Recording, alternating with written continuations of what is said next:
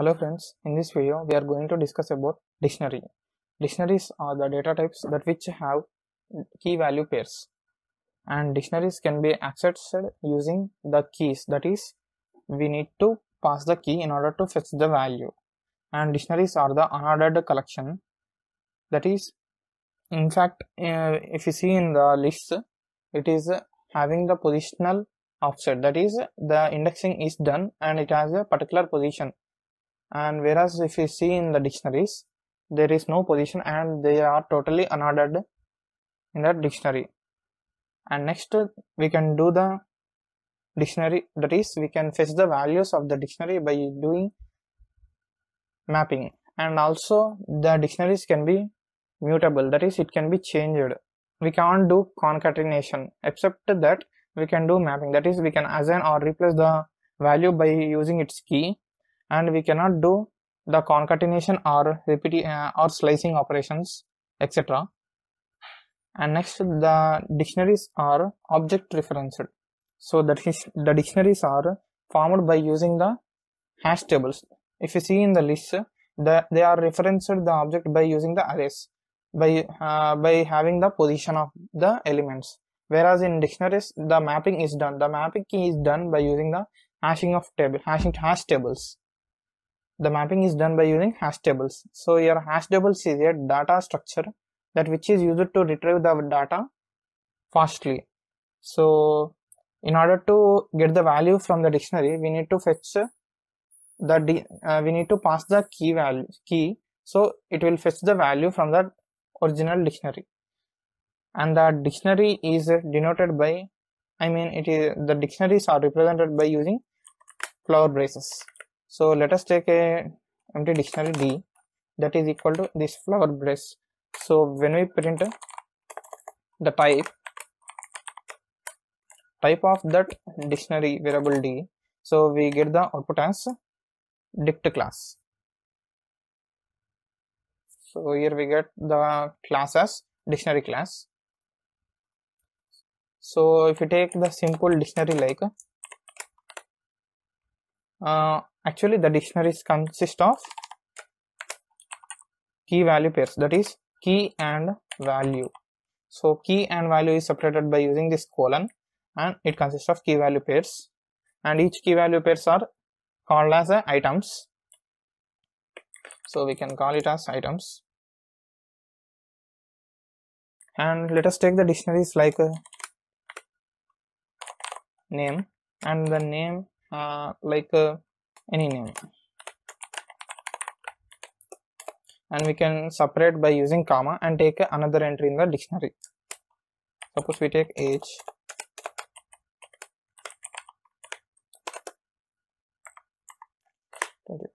so here we had a dictionary and having the two entries like name, and name is the key and Ramesh is a value, and similarly age is a key and 21 is a value. And we can also take the here not equal to, here it's colon, key value pair is separated by using colon. And next we can also take the keys like integers. Suppose we take 20 and we set the value as quantity. So this is how we can form a dictionary. And also we can do nested dictionaries, and we can set the values as dictionaries and loops, lists, etc. So first of all we look basics. If we print this dictionary, we get the dictionary like this. So in order to fetch the values by passing the key, we need to use these square brackets and we need to pass the key. Like if you pass the name and when we run it, we get the output as Ramesh, that is the value of the dictionary. And if you pass like age, we get the output as 21. And if you pass the integer value key as 20, we get the output as quantity.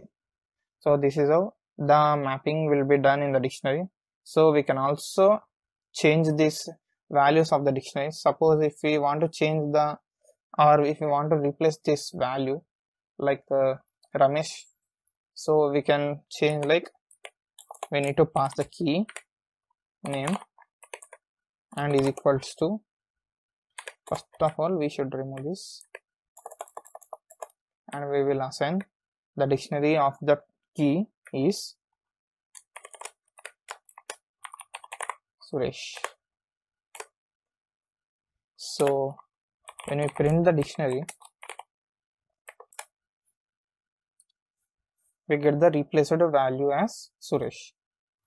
So this is how the dictionaries are mutable, so that we can change them by using the key.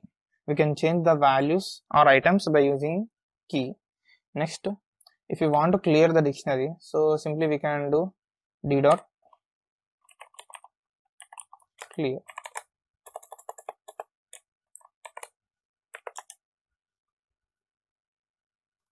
So it's written none.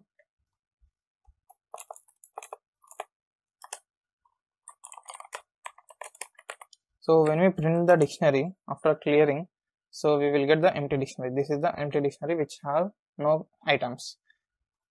And next we will see the two dictionary items, like we take the dictionary and in this we will pass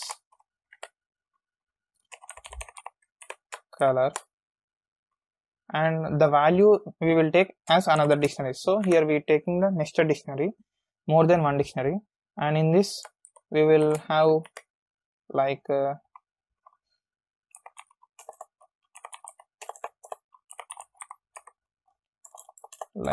colors. We have like light color and dark colors.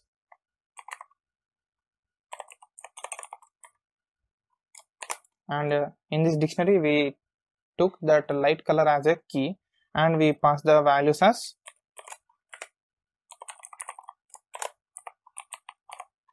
and we separate the each entries by using comma, and we take another entry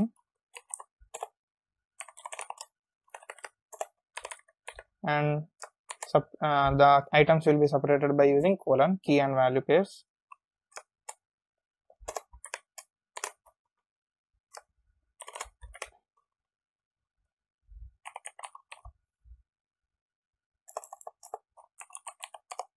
So like this, here we took the one of the dictionary, and in this dictionary we have another dictionary, nested dictionary. So the color is a primary key, and here in color we took another dictionary. So here light color is a key and dark color is a key, and the values for these are light green and brown. So this is just an example in order to understand. So when we print, in order to print this, if you pass this, we need to pass the first key, that is color, and we need to pass, if you print this, we simply get the remaining value of the dictionary. We will get the value as the dictionary.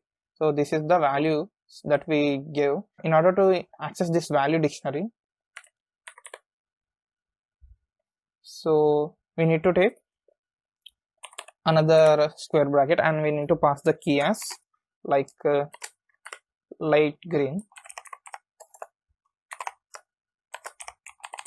So when we run it, we get it as, sorry, I gave wrong key name, it's not light green, light color. So when we run it, we get the output as light. So when we run it, we get the output as light green. So this is how we can access the values in the nested dictionaries, and similarly we can also access this dark one also. So when we run it, so it's underscore,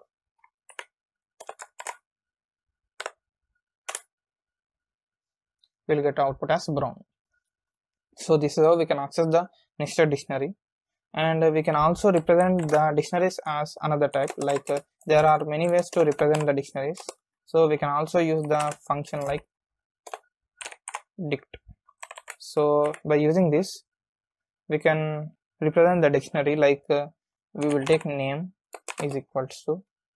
So here in this model we will just use the dictionary function, and there will be no assignment of flower brackets, and here the key value pairs will be separated by using equals to, and there will be no it will be like assignment operator.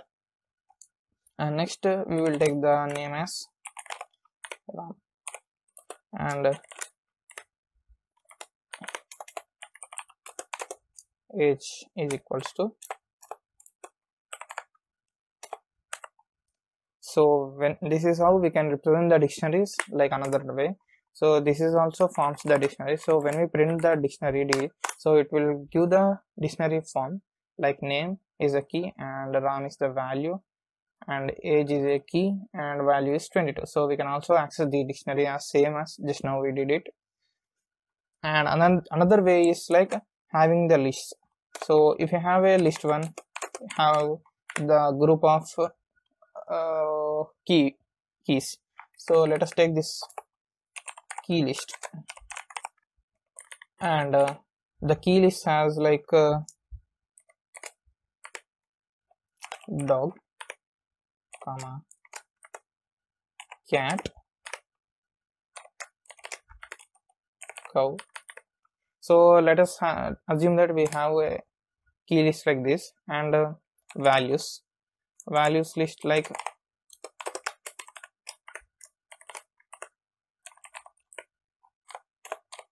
the sound they produce.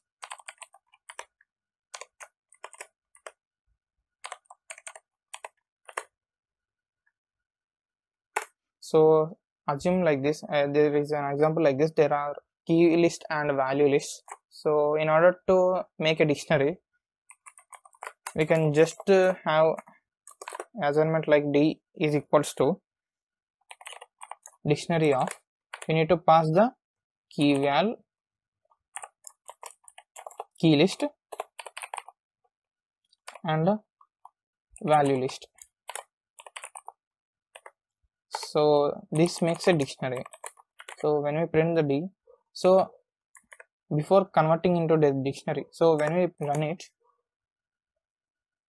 yes, we got error. So after this we need to take, so in order to get the dictionary we need to zip these two iterables, that is we need to zip. So here actually zip is nothing but it is a built-in method. So it is a built-in function that which will combine the two iterables, that is here we have the iterables like key list and value list. So this zip will combine this key list and value list into a combination of tuples. So the resultant will look like a list of tuples.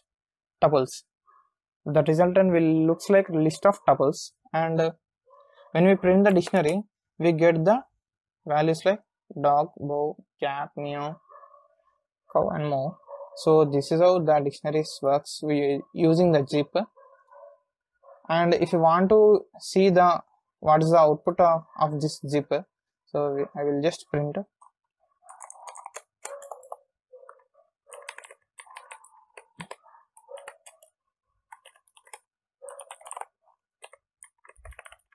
I comment this. So we'll just look what's the output, whether it is a tuple.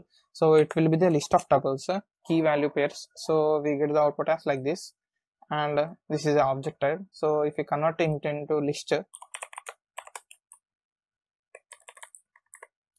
so we will get the list of tuples like this. So here we got a list, and inside this list we have the tuples separated by commas like key value pairs. So by using this zip we will get that, and by converting this zip into dictionary we will get the output like dictionary form. So this is how the dictionary works by using zip. So we can also pass these key and values like tuples also by here only without using zip.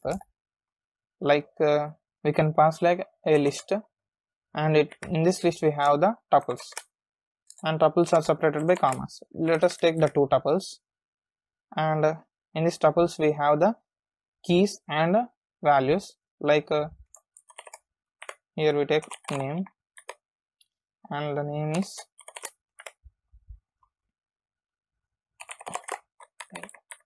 and here we take age, and the age like 21. So I comment this too. I'll just clear this.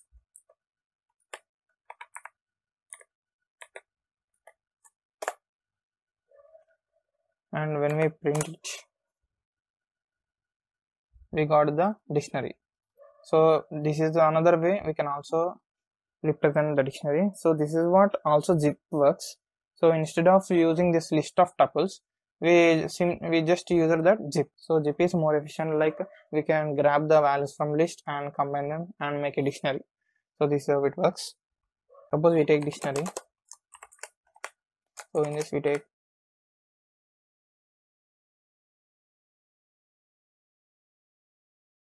so this is a dictionary we took, and in this dictionary if you want to get the only keys of these dictionaries like a name and age, so we can use the function like we had a method, so that is d dot and the method is keys. So when we run it, we get the keys. So we got the list of keys, that is name and age. So similarly we can get the list of values like by passing values. So if we pass the values, we got the Bob and 40. These are the values in the dictionaries. So if you want to get the items, that is both keys and values, so we can pass the items and we get the list of values. We get the list of items. So this is the item and this is the item. We have give 2 items. So if you want to retrieve the data from this, so suppose we will pass, in order to get the values like if you want to have the age, if we run it, we get the age as 40. So if we pass the key like which is not there in it, like place, so this place is not a keyword that which is not there in this dictionary. So the dictionary will, when we run it, it will throw an error, that is key error. So there is no keyword like place in this dictionary. So in order to avoid this error, we can use the another method like get. So by using this get, we can avoid the error. So I remove these brackets, and so this is how we can get the values. This is another way to get the values from the dictionary. So here, if there is no dictionary place, so if there is no key in this dictionary, so it just return none. So when I run it, it throws none. So we can also change this default none as passing a message, like we separate it by using comma, and we pass that as we pass a key and value is not found in dictionary. So when we run it, we get the output as value not found in the dictionary. Sorry, we need to pass this inside this method. So when we run it, instead of none, we will get the value is not found in the dictionary. So this is how we can use the get.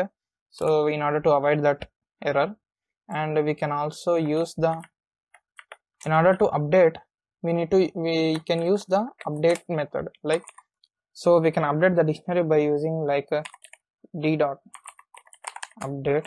So inside update, it accepts another dictionary, so that which we need to update the dictionary. So let us take color,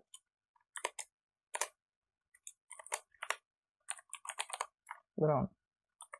So when we print the updated dictionary by using print, so when we run it, we get the output updated dictionary like color and brown will be appended at the end of the dictionary. And this is how update works. So by using this update, we can also change the existing data, like suppose I kept comma and take the key as name, and in this name we pass the name as like so when we pass the Alice as the name, so this Alice will be overwritten by this Bob, that which is already existed key in this dictionary. So when we run it,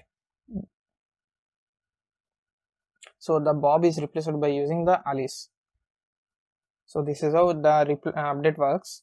We can also append the or insert the new items into the dictionary, or we can also override the existing keys, or that is we can change the values by using the existing keys.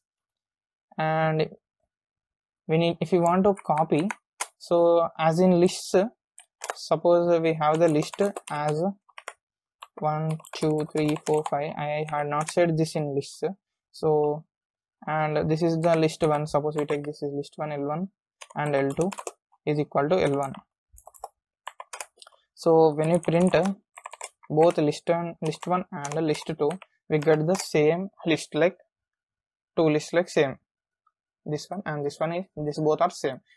So the both lists are same. So when we change, so suppose I write a code like L1 L2, so we ascend the L1 list to L2, so the new list is L2. So L2 dot append, I append like 999. So when we run it, this 999 will be appended in L2 list and also L1 list. So when we run it, so we got 999 in both lists. So in order to avoid this, we just use, so here the assigning is so here we appended 999, so this is taking effect on both list 1 and list 2. So in order to, if you want to get only in the list that we appended, so we can just use dot copy. So by using this method, so when we run it, by using the copy, the only copy of the L1 list will be assigned to L2, and there will be no effect by when we append this new value into the list 2. There will be no effect in this updated list. So this is the list 2, in this we got 999, and there will be no 99 in this list 1. And similarly it will be occurs in the dictionary. So in dictionaries also we can use copy similarly, like we have the dictionary D2, we take D2 and D dot copy.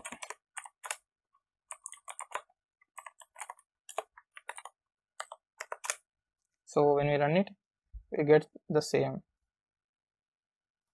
This is copy is a function like method. So when we run it, so we get the output like same dictionary. So when we change anything in the dictionary D2 dictionary, there will be no effect in D.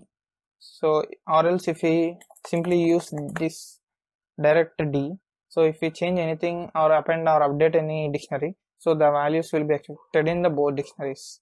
So next, in order to get a element or in order to pop the element from the dictionary, so we can use the pop method like pop, and we need to pass the key like name.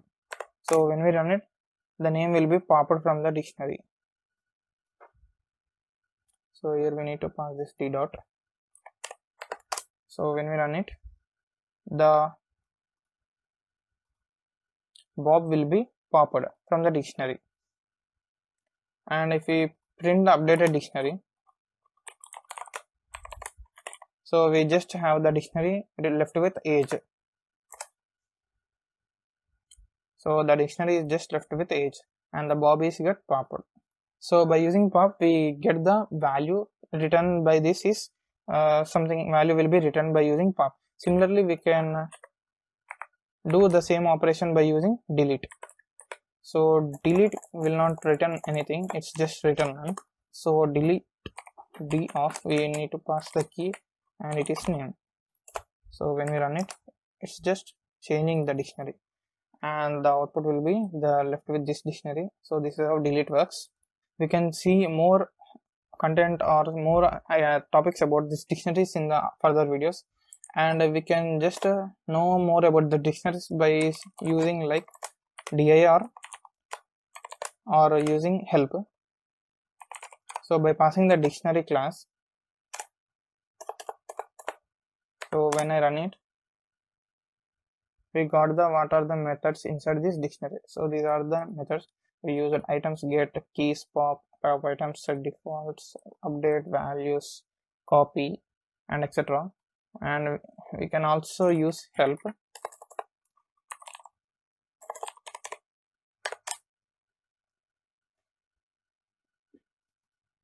So in this help class also there will be, so in this help class we can find the dictionaries and what can we pass the arguments and all of this total stuff inside it.